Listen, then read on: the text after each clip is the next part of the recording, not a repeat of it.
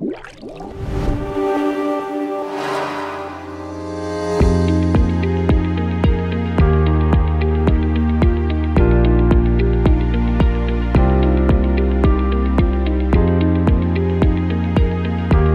you check the DP actual and find that it is higher than the DP set, proceed with the following steps in order to locate the problem.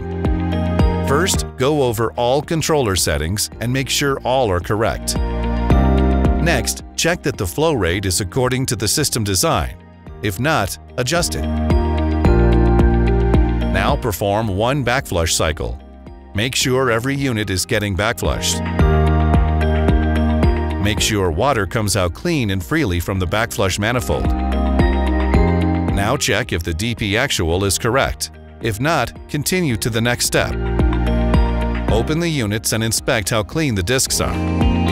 Follow these steps to clean the discs. Close the main water tap.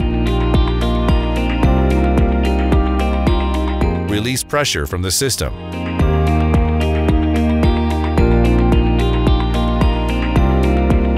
Make sure the pressure gauge is on 0.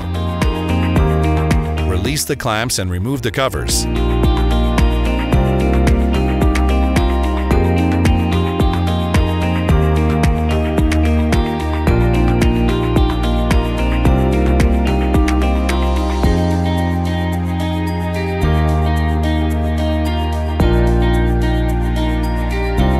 Release butterfly nut using the butterfly wrench.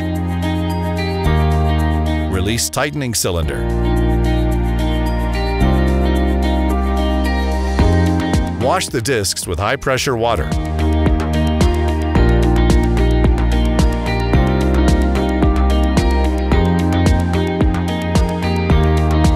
Close the tightening cylinder and lock butterfly nut using the butterfly wrench. Return filter covers and lock with the clamps.